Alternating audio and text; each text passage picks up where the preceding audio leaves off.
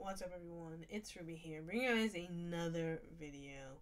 First of all, Merry Christmas Eve. Second of all, I have figured out a way to make a Mass Effect animated universe. But let's start where it all began in my head. So, here's my pitch.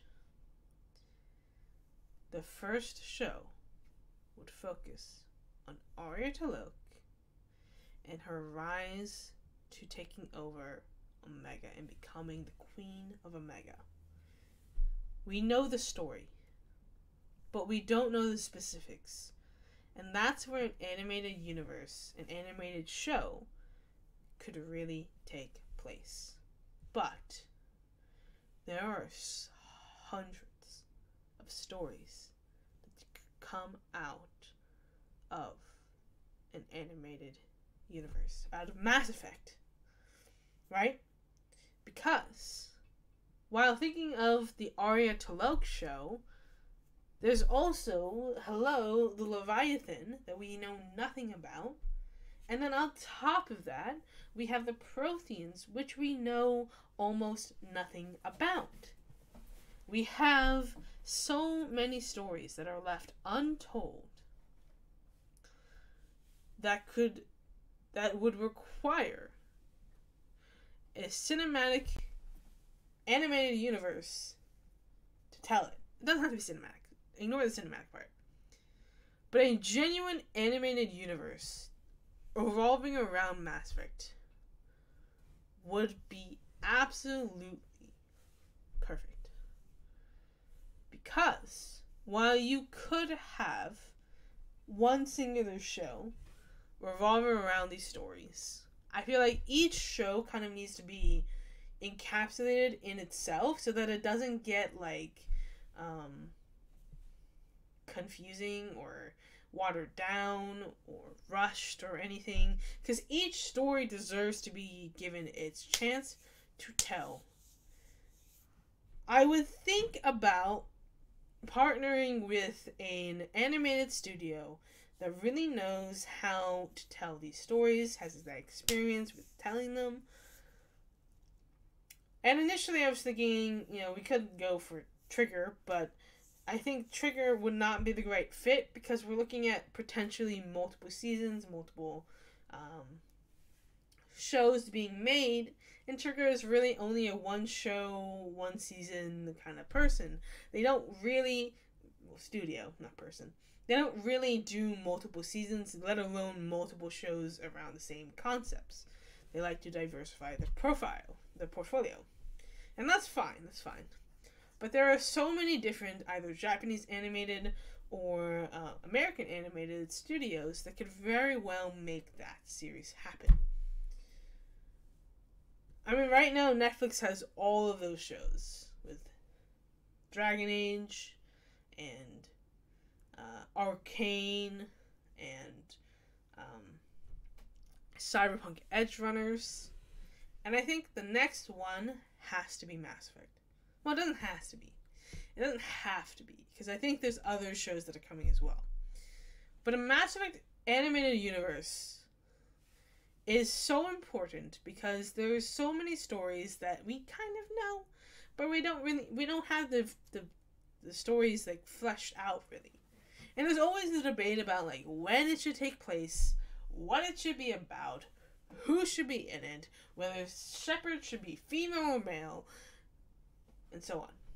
And I have the key to answer that question without it compromising the game stories. And the answer is to make it all connected to the game universe. So, instead of telling a story about Shepard or about her companions, or specifically about the ones that are within that universe, we would simply not include Shepard, and all of these stories would be about kind of leading up to Mass Effect or happening in between Mass Effect, but none of it would be at a point where the story is being affected itself. Because we don't want to kind of impose our biased beliefs, whether it be saving Ashley, saving Caden, whether it be choosing destroy ending, choosing synthesis endings, choosing control ending, annihilating the Rachni, whatever it is. We don't want to impose our opinions of what should have happened, because that would defeat the purpose of including the players. You would be excluding players no matter what, even those who ended up romancing Jacob. So the answer would be to have it revolve. So each story would kind of revolve around this Mass Effect universe without it being about Mass Effect, the game series. You could tell a story about James. You could have him kind of tell his story. I think his is a comic book. But you could bring that comic book to life, sure, because that one is not interactive. It's not choice-based. It just happened.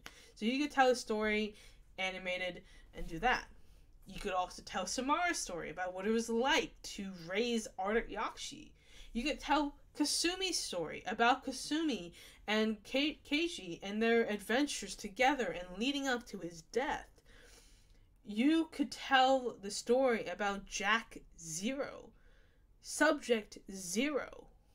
It would be an amazing, heartbreaking story about Jack and what it was like for her to be constantly studying. I mean, we heard it a little bit from Jack, but there's still pieces kind of missing that could be easily filled in by an animated universe. Now, let's say we don't really want to fill in those gaps because people have their own headcanons. That's fine. We don't necessarily have to tell those stories, although I still think they would be interesting. What I would do, I would start from the very beginning, telling Leviathan's story. This is what it was like to be the Leviathan. They were dominating the universe, and then suddenly they made these machines, and suddenly the machines rebelled. That would be an amazing series, animated series. And then afterwards, we have the Prothean. The Prothean are just kind of thriving. We see the Sauri, the Solarians, the human beings that are all like not evolved yet. That would be very interesting to kind of see what it was like before what we know them as. And so it would be very interesting to see the Protheans kind of interacting with those species without knowing what they will become in the future. And then after that, we could go into like the First Contact War, we could go into Anderson's childhood, we could go to Hackett's childhood. We could tell so many of the stories all around the Mass Effect universe without even touching the actual universe itself. And all of it would make the games even more compelling to tell, to play. Because suddenly, our game is connected to all of these stories. And now we have kind of a better understanding of who Aria is, of who Jarek is, of who Samara is, of who Kasumi is, and why we should care about them. We could tell a whole story about Zeed. And then after all of that is told, we could potentially do a what if story. Kind of showing like what these universes would be, including the different choices of a Mass Effect universe. Of Mass Effect gameplay being included, the playthrough being included, whatever. Or we could just not do that. Because I'm sure in the next Mass Effect game, a lot of our questions are going to be answered. I'm sure of that. So we don't need it to be answered in an animated series. The point is that Mass Effect universe telling all these kind of stories that haven't really been told, that we only know from the codex or from dialogue, brief dialogue. I think filling in those gaps, kind of showing, and we don't even have to do it in chronological order. We don't have to do that. We could start with doing Aria and Nyreen and kind of seeing where that goes, because I'm sure that one would definitely be successful.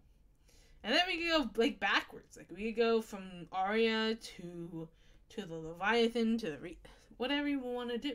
We could do so many things with a Mass Effect cinematic universe that I feel like it would be criminal not to do it. But what do you think? What would you want to see in a Mass Effect animated universe? Comment down below.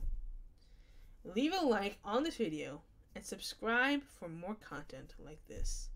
I hope to see you guys in the future. And peace out, guys. It's been a blast. I'll catch you guys next time. Bye.